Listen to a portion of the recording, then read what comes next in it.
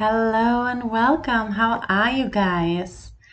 I am doing amazing. I've been doing really good for I think the last 2 weeks. Before was I'd say a little bit challenging. Actually, no, last week was really so many things happening, so many things going on. Unbelievable. Um, for those of you who don't know me, I am G.R.O.W. I am transformational grief and growth coach, and I can put a date to the start of my transformation. I guess we all change and transform through our life, but my personal grief and growth journey started 4 years ago in February when my son Simon was born premature. And 5 days later, he died in my arms. And like I assume every other kid, he changed my life.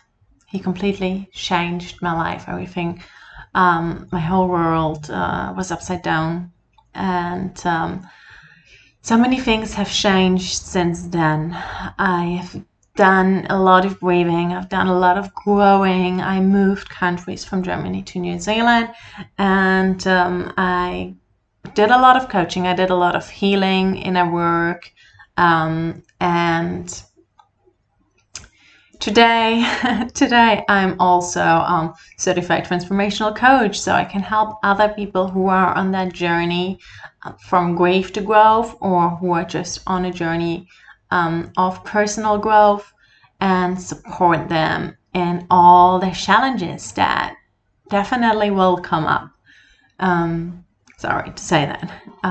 Grief is hard, and growth, man, you can have so much growth pain, and it's great to have someone who went through this. And yeah, enough about that. Today I'm online. Actually, I want to talk about why COVID-19 reminds me of losing my baby. So like I said, a few years ago, 4 years ago, I lost my son. And when this COVID-19 situation started, I was reminded of so many things, and I know that so many other people go through a similar experience. And I wanted to share with you what similarities I see. And with that, after that, I also wanted to share with you a few tips and tricks, I guess, tools, a few ways how you can cope with what is happening at the moment. And so I guess the similarities I'm seeing is that, as well as with the loss that I experienced and that I share with many other women too, it comes the time of like, it is a shock, it is uncertainty. COVID-19 brings the same uncertainty, similar shock to people. And well, I guess what is important, or what we need to clarify, is what is grief. And grief is the emotion that we experience. It can be sadness, it can be anger, it comes with a lot of different emotions. The emotions that we experience after we experience a loss. And the way I see it, COVID-19 brought a lot of perceived loss to this world. And I've seen myself in that same uncertainty, in that same worry about life that I had after I lost my son. So what kind of loss am I talking about? And yes, I'm talking about the obvious loss. I'm talking about definitely people dying of COVID, which is terrible, which is incredibly sad, and also always part of life. But we are not only losing people that we love due to COVID, and I'm really lucky I haven't lost someone due to COVID. I'm in New Zealand. We are out of the lockdown, or we're in lockdown phase 2 at the moment, and we have no new cases, and I'm incredibly thankful to be in that position and be in that situation. And I also know that despite that, there is more loss happening here. And I know that I'm not the only one experiencing that, but it comes along with losing your job, losing other financial securities. It comes along with losing your stable life. It comes along with losing your income for a few months. And there are other losses that we go through due to COVID-19, which is sometimes like this uncertainty, the change in the future. We don't know what's going to happen. And that reminds me so much of losing my son. It reminds me so much of the time when it just happened, and all the plans we had, all the plans I had,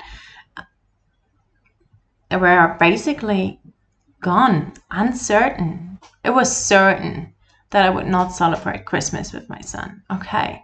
But there was so much uncertainty around what's going to happen next, though. And life was upside down, and we have a similar uncertainty right now. And that might, we all experience grief and loss differently. Some people have a high resilience. Some people are suffering a lot, and that is okay.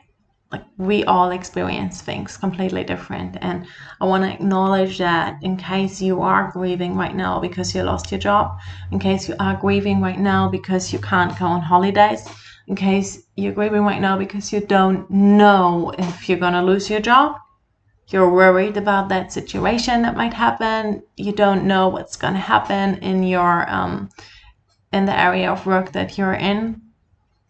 Like, I've been in that same situation when COVID started. I lost my job for the time being, and as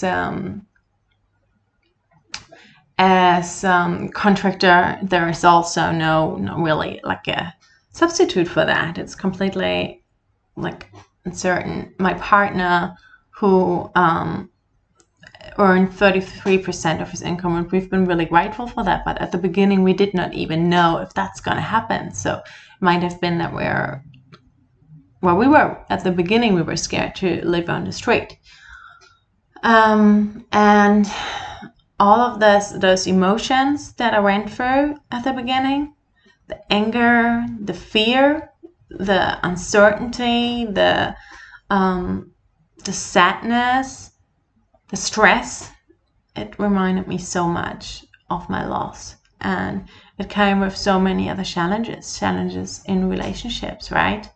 You probably can connect with that. Like, both of us in my relationship, we were stressed and we were on the edge. And in times where we actually would have needed each other most, we had trouble communicating with each other. And I mean, that I'm sure that it's the case for a lot of people, not for everyone. I know that there are some people who are amazing, have amazing communication, positive communication abilities, and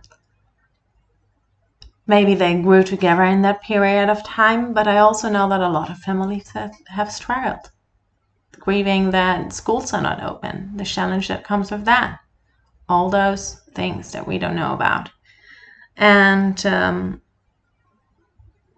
that often comes along with other signs that we have when we grieve, which might be things like obsessive worrying, obsessive thinking about it, negative thinking about everything that might come, instead of like having the trust, because we don't know that. Because oftentimes you can say that we get more trust in things that we already experienced. However, we have never experienced something like this before. I don't think we had a pandemic like that, everything shutting down. And all that negativity and worry can also affect us, our health, our sleep, it can affect the way we eat, right? Oftentimes our coping mechanisms are not there yet, so we have not experienced that. So our coping mechanism to feel better is eat crappy food because it makes us feel good in the first place, even if it might not afterwards. Or we start drinking, we start smoking more, we are like in the stress situation, and our emotional and our physical well-being on top of that experience that we're having is also challenged through the way we act.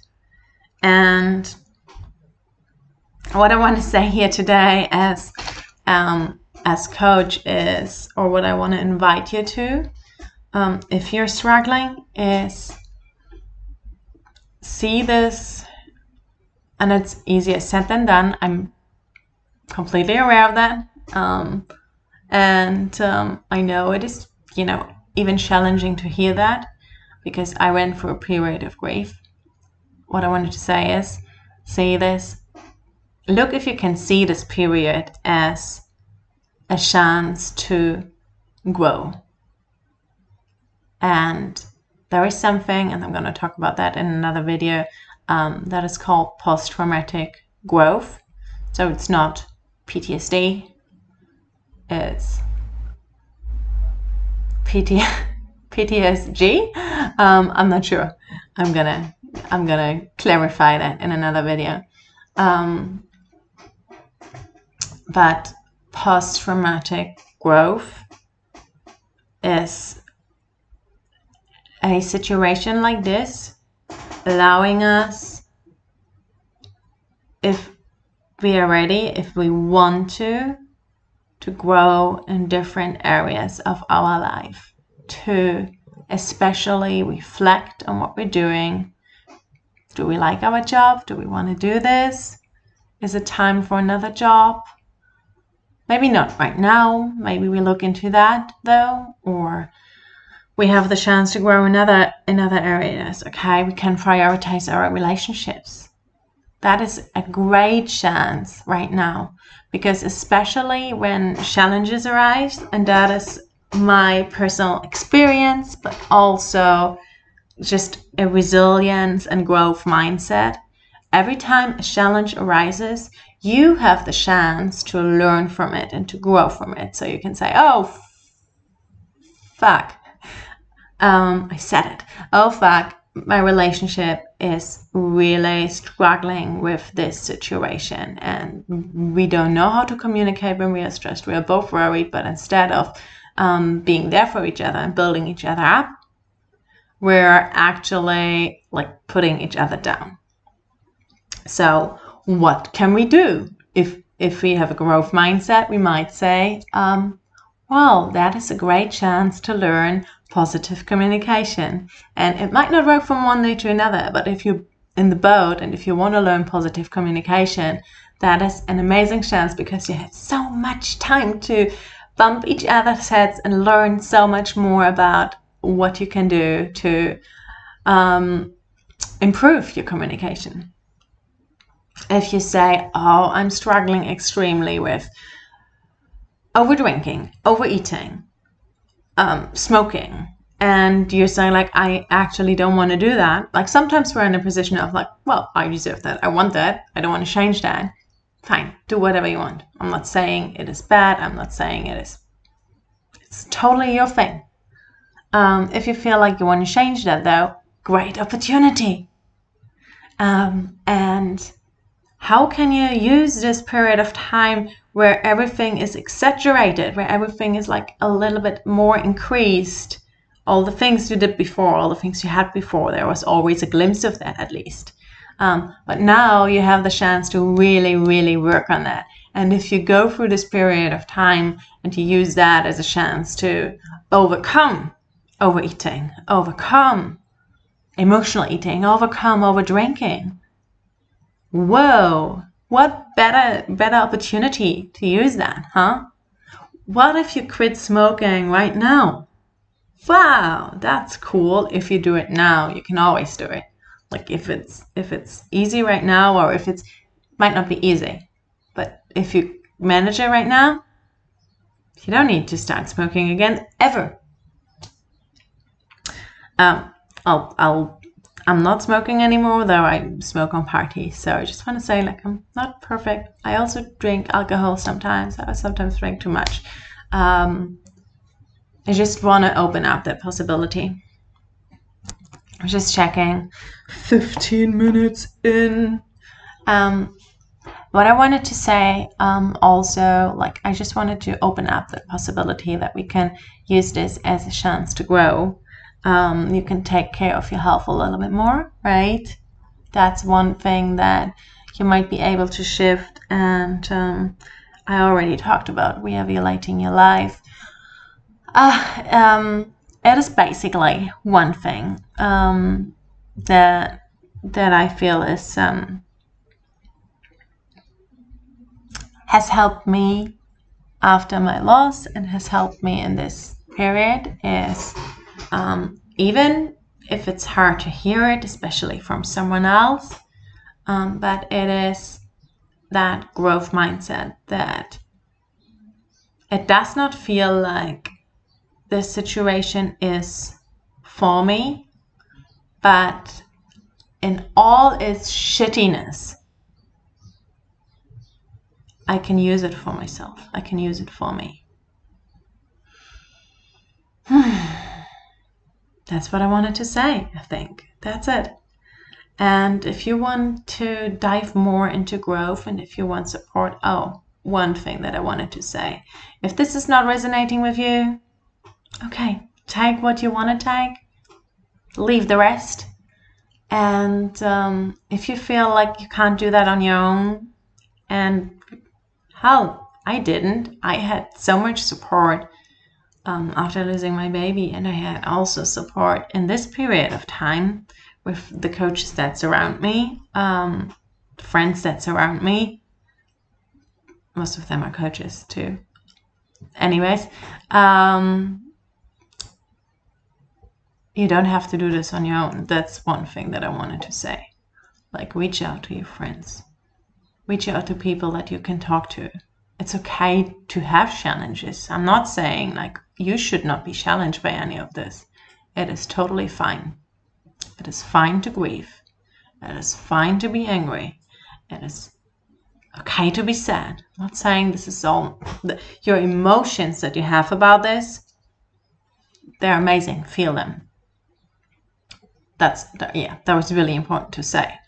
I'm not saying that when I talk about this growth mindset and how you can use this, you're supposed to say, hey, yeah, I lost my job. This is amazing. I don't know where my rent is coming from. I gotta grow so much. No, that's not what it is about. You can feel worry and anger and sadness. I just want to invite you to also look in the direction of what can I take from this?